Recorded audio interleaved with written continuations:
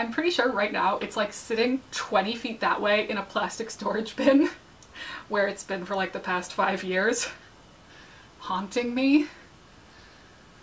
I should get rid of it.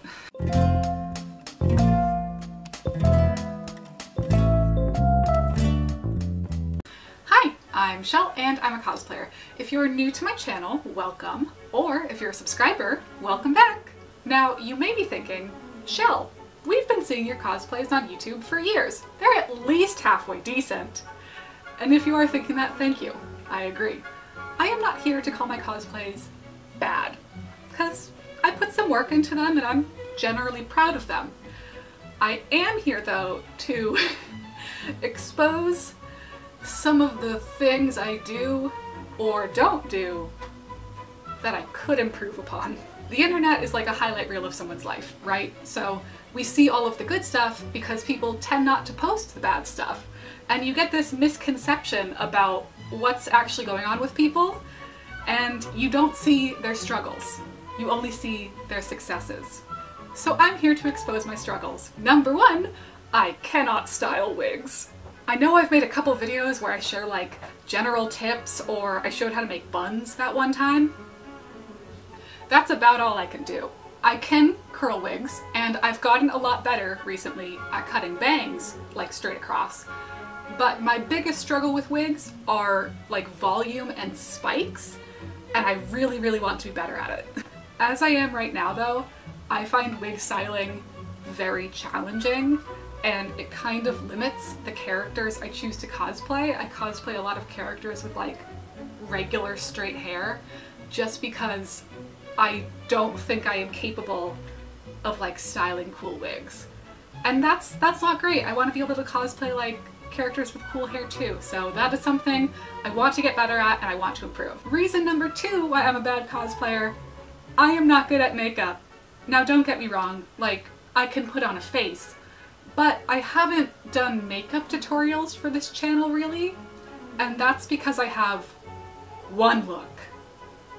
Just one. I do a light cream on the inside of my eye, and then I go out into like a darker color. For Sonia, it's like a generic neutral beige sparkle.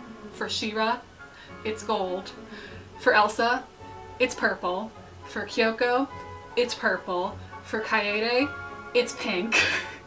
Then I do eyeliner just on the top lid, and mascara, and blush, and that's about it. However, I am really pleased with the cosplay makeup look that I do have, even if it's just one look. I like it. I just wish I could do more. Reason number three why I'm a bad cosplayer is that I have cosplays I've made that I can no longer physically wear.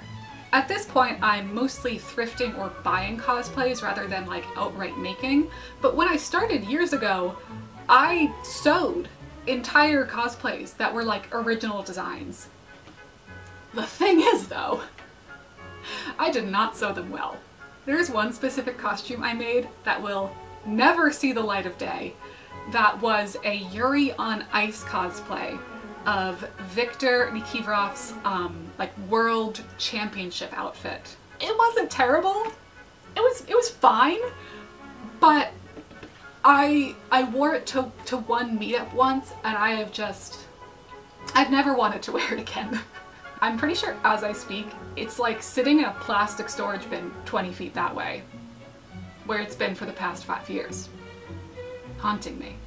The way I try to describe my skills is that I'm not really a sewer, I'm more of a tailor, because I am quite good at finding existing garments and adjusting them through sewing, like making them fit me better or adding things or replacing things like that. That I've got down pat. But if you put me in front of a bolt of fabric and a pattern,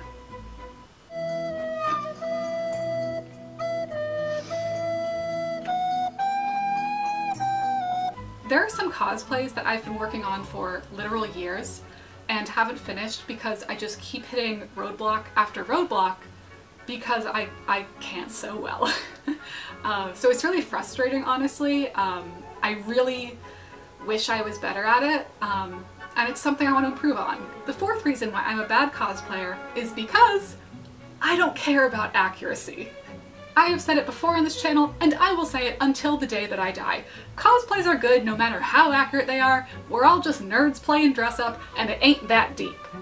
But at the same time as that, I do really admire cosplayers who are super accurate.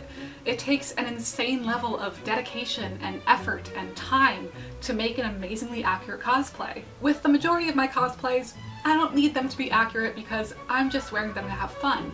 But I do think it would be really cool if someday I could make one cosplay of one really special character that is highly detailed, impeccably crafted, and like incredibly accurate. I think that would be such an amazing experience and such an amazing goal. You can cosplay in different ways for different reasons, right? There can be one cosplay that you buy from Amazon for 20 bucks just to run around a con in and have fun. There can be another cosplay that you spend hours meticulously crafting to perfection because you find the satisfaction in that process. Both of those experiences are completely valid, and they can also exist together. You don't have to cosplay just one way.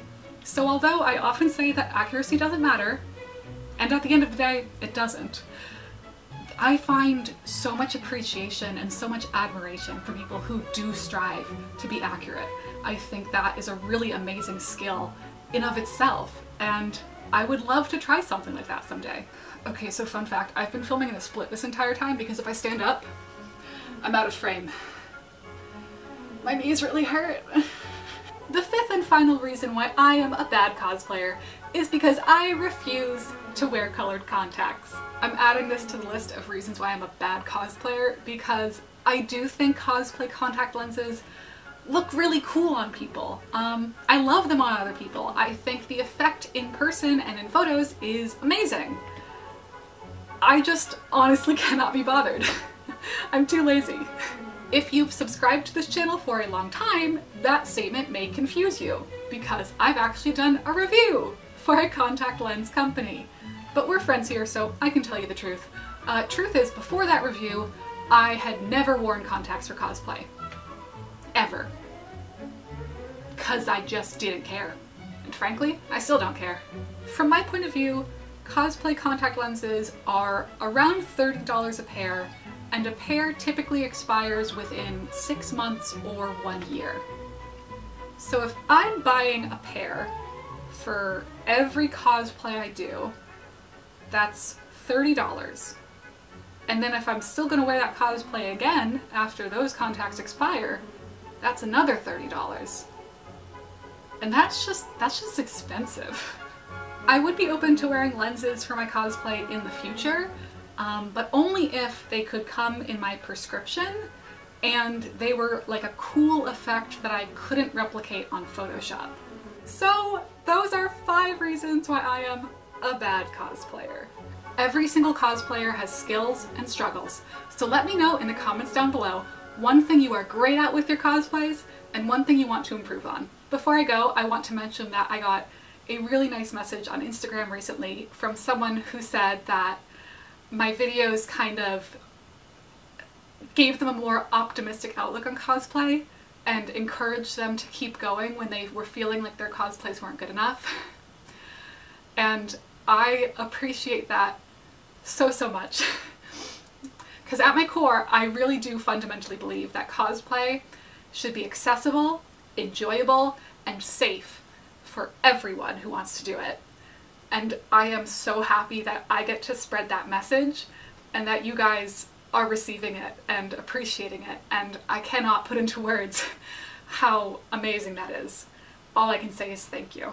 Oh, last thing, I promise. The reason why this is here is because I keep getting comments on my TikToks of people saying, I didn't know you were on TikTok. Now you do. So thank you so much for watching. If you liked this video, give it a thumbs up down below. I hope you have a wonderful day, and I will see you next time. Bye!